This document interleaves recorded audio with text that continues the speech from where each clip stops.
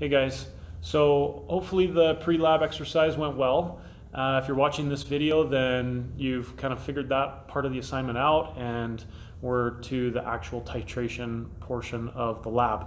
So what I'm going to do is I'm going to demo the titration for you and just kind of go through the various procedures that you need to watch out for. Some of this stuff will be review from Chem 20, and that's okay. This stuff you need to know for Chemistry 30 as well. So a couple of things I just want to point out in terms of materials and materials lists. First of all, we've got a 50 milliliter burette here with a stand and a clamp that I've set all up. Inside of the burette is my titrant. This is potassium permanganate solution. So it's a solution of potassium ions and permanganate ions if we're making our list of species present, which you would have done in the pre-lab exercise. Also, I've got a small 125 milliliter Erlenmeyer flask. That's going to go underneath of here when I do my titration. I also have my solution of iron 2 ammonium sulfate hexahydrate. That substance is quite a mouthful. So for the further on into this video, I'm just going to refer to those crystals as iron 2 sulfate. But in the pre-lab exercise, what you would have calculated is the mass of the crystals that you would have needed to make this solution. And so in the procedures, you can see in the assignment that I've posted that and in the pre-lab exercise, you would have calculated that you would have needed 0.981 grams of the ammonium 2 sulfate crystals. And what you would have done with those crystals is you would have dissolved them, and I did this already, as you can see. I dissolved those crystals in about 20 milliliters of sulfuric acid. Just means that those crystals are now in the presence of acid, or they're in an acidic solution.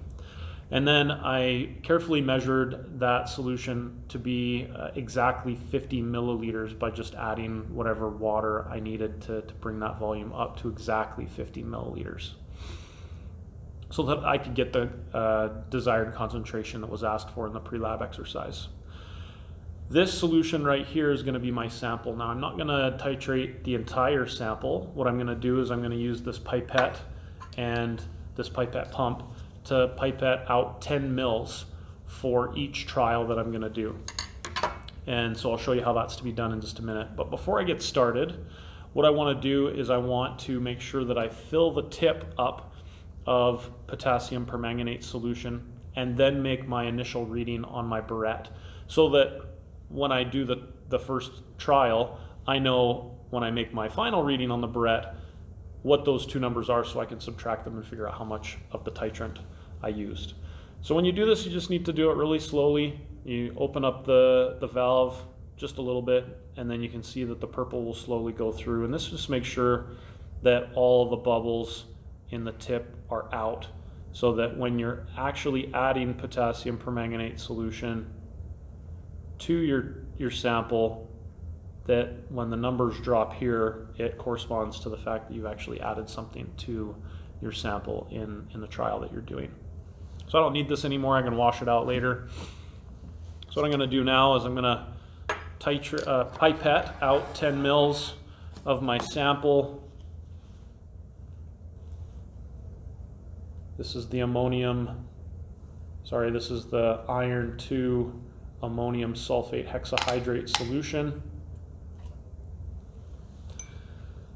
Making sure that when you are doing your measurements here, that the bottom part of the solution is touching the line.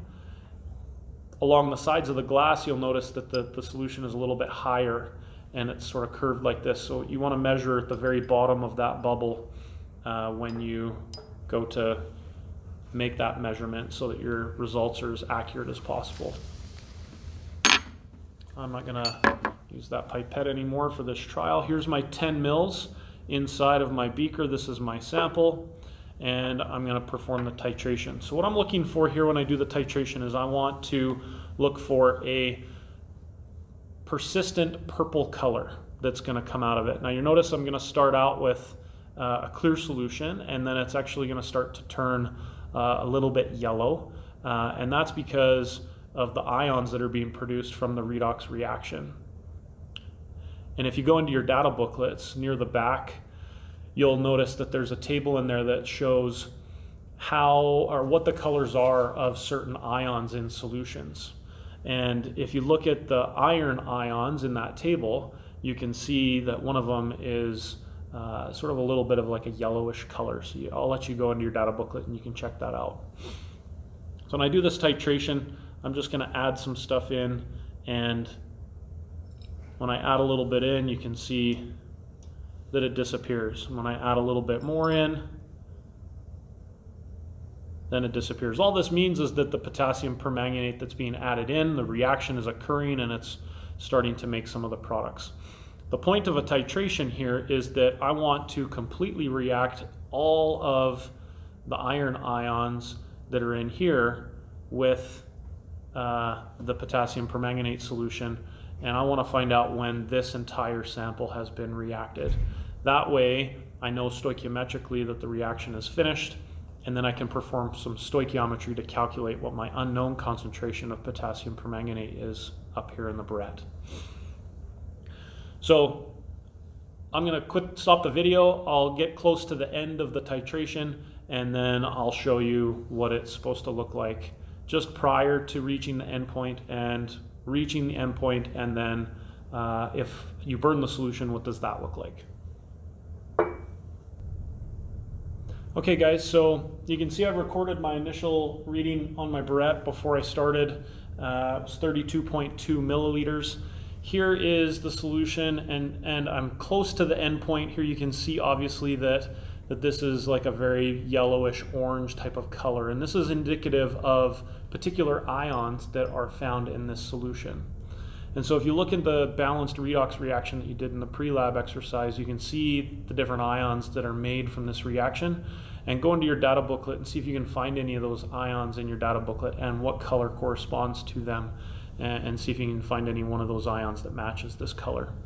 When I get close to the endpoint, what I want to do is I want to add titrant here drop by drop, because I want to be very precise. And so I'm just going to add one drop, and then I want to stir it around. And when I get a persistent purple color, then I know that I'm finished. So you can see that purple is still disappearing. It's getting close, but not quite there yet. And so that's a really, really like almost dark red, starting to get quite purple type of color. And so I might just look at this number here and record, okay, this is 36.9 milliliters. Maybe this is the final. Maybe this is the final endpoint that I've reached. If I add one more drop and that purple doesn't go away, then I know that I've burned that solution. And so I mix that up, and that is definitely a lot darker. So I think I would like to stop there at that 36.9. If I add a couple more drops here, just to show you what a burned solution looks like. Get that other one to fall in, and you mix this around. You can see that that purple mixed with that red and orange kind of gives you that deep reddish orange color, and that's beyond the point of where we've gone. So we know that we've reached the end point now. And what I'm going to do now is calculate what this number is that tells me how much of the titrant I actually use. So if you subtract those two numbers together, you can see that this is just 4.7 milliliters of the titrant that was used to completely react the iron 2 ammonium sulfate hexahydrate solution that we had started with in here, the 10 mils. And so what I'll do in the next clip is I will show you the balanced redox reaction that you would have had from the pre-lab exercise, but in addition to now, how do we do the stoichiometry associated with this redox titration to solve for the actual problem that we were presented with at the beginning, which is what is the concentration of the potassium permanganate. All right, so we're back with the end of our titration lab. What you can see here is I did the other 2 trials and got some numbers for you guys. And this is what you would see on a titration type of question as it relates to the data that you're given, and then what are you supposed to do with that data. So you might be given a table, something like this, where you're given 3 trials with these numbers, and then you have to calculate how much was used. Now we did that for trial number 1 already. And if you plug this into your calculator, you should just get 4.7 milliliters. All you do to get that number is you go 36.9, subtract 32.2, your final reading minus your initial reading. That tells you how much you used. Do this for the other 2, and you can see that these numbers end up like that. Now, what you have to make sure that you're doing with any titration is that you have to make sure that you have 3 trials that are within 0.2 milliliters of the other trials. And in this case, you can see that I've got 3 trials that fit that. I've got 4.8 here, and 4.7, 4.6, 4.6 and 4.8 is 0.2 away, so that fits the rule there, and comparing all the others do that as well. What are we supposed to do with these numbers though? What we're supposed to do is, once we have our 3 trials that are within 0.2, you have to average those numbers. And so if we average these, 4.8 plus 4.7 plus 4.6 divided by 3, you can see that that gives us 4.7 milliliters. And you probably don't need a calculator for that, but you can plug it in if you need. There's our average volume for the 3 trials. Now this is the number that you're going to want to use. If you take a look at our balanced redox reaction over here, you can see I've got it set up to do some stoichiometry. And without this number, you can see that we don't have enough information to do the redox stoichiometry here that we need to do. You can see that we're missing this number. And so this is the point of doing a titration, is when we do a titration, what we're trying to do is we're trying to figure out what is this number. And that's what we did. Notice that it's the volume of the permanganate ions that we were using in the titration. That was the purple stuff, the titrate in the burette. And doing these 3 trials just ensures that when we're doing the trials that our results are fairly consistent and that we don't have a wide range of variability within our results. It makes our results a little bit more reliable when they're close like that. And so we take the average of these 3 trials so that we're incorporating all of our work into one single calculation. And so I take this average of 4.7 and I plug it in here into my setup so that I can do my stoichiometry. And now you can see stoichiometrically we can solve for the unknown concentration of the permanganate ions, or in other words the potassium permanganate solution. And this is a very common type of question that you can see in the redox unit as it relates to redox stoichiometry. So we do this titration, we've got the results, we plug it in here, let's do the math. So here's my given. You can see I've got my required and my given labeled out. And so 10.0 milliliters of Fe2 positive ions. Whoops. Plug in my concentration here. Moles per liter. My mole ratio is 1 mole of MnO4 minus to 5 moles of Fe2 positive aqueous. And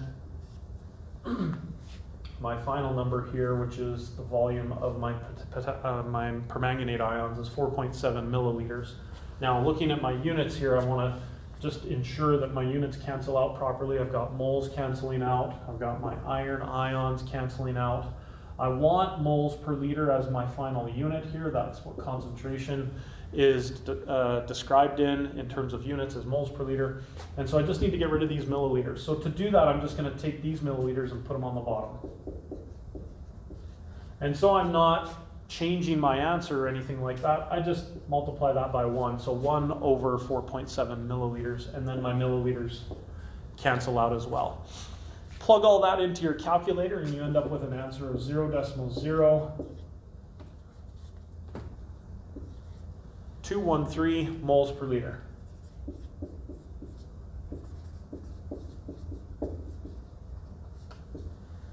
of MnO4 minus ions. Hey guys, just wanted to point one thing out from the end of our last video that I failed to mention, is that if you look at our balanced equation here, if you remember, I asked you to go into your data booklet and take a look at the colors of common aqueous ions. And you can see those all right here. This is on page 11. And this table right here, if you look up iron 3 positive in this table, so the iron 3 ion, the color that it says that it's supposed to be in solution is orange yellow. And if you remember from the previous video where I was titrating the iron ammonium sulfate solution, that solution was starting to turn this yellow color, and then as it got a little bit more concentrated, it turned into this orange yellow color. And so I just wanted to point that out to show you that that's an evidence, a qualitative evidence, one that we would observe, is what that means, that this reaction was going and occurring the way that it was supposed to, in the way that we predicted in our balanced chemical reaction. So this here was the orange yellow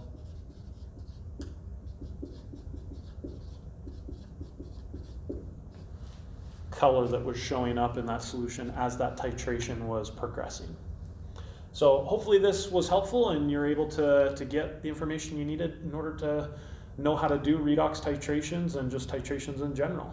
So thanks for watching, and we'll see you guys in the next video.